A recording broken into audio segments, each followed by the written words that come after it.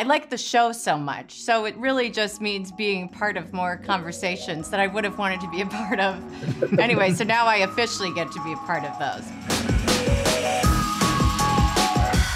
Schmigadoon season 2, very exciting. I had a chance to watch it. I loved it a lot.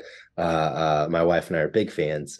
Cecily, I wanted to ask you, being a producer on Schmigadoon, if I'm not mistaken, this was your first time doing sort of like producing on a project. Yes. And so now this is your first time producing a season 2 of a project while also being the star. And I was curious about, kind of what that experience was like for you.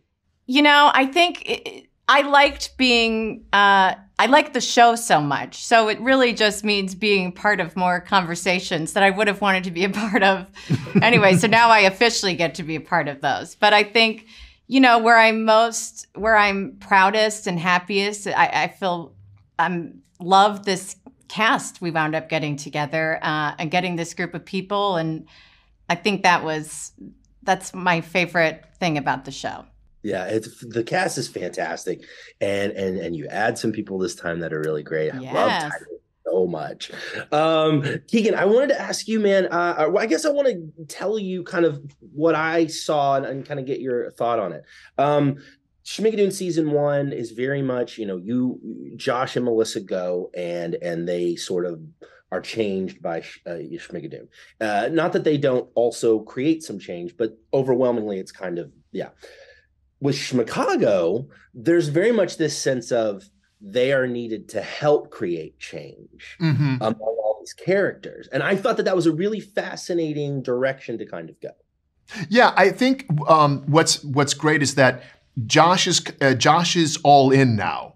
And he's all in on, for him, it's a learning point to learn how to be part of a community. As he says in the thing, he's I'm not really kind of a joiner. He says, I'm not really a group person. But his experience with the hippies helps him kind of move into this new universal way of thinking that maybe if I give more of myself, if I share more of myself, something good will come of this, and we'll be able to go home.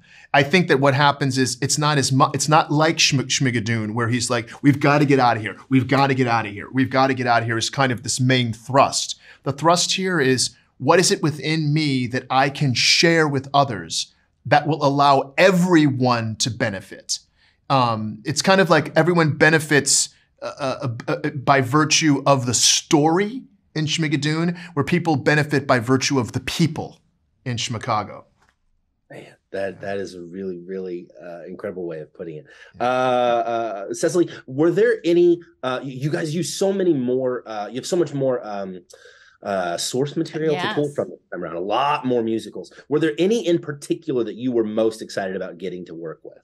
Well, I think all of the nightclub stuff was just fun to do and get to perform on that stage. And just hold that old fashioned mic. I think I would always just, when you walk by, you want to do that. If it's there, you want to do that. But I loved the hippies. I didn't really get to play as much as Keegan did in that world, but I enjoyed that a lot.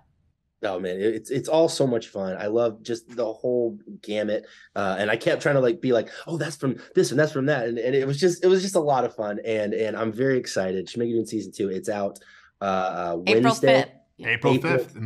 Wednesday, April 5th, Apple TV Plus. Cecily, I promised my 10-year-old daughter that I would tell you that she is a huge fan of yours. Oh. She was so excited. Her name is Torin, and she was so excited. Torin? Well, thank you. Thank you, Torin. I appreciate it.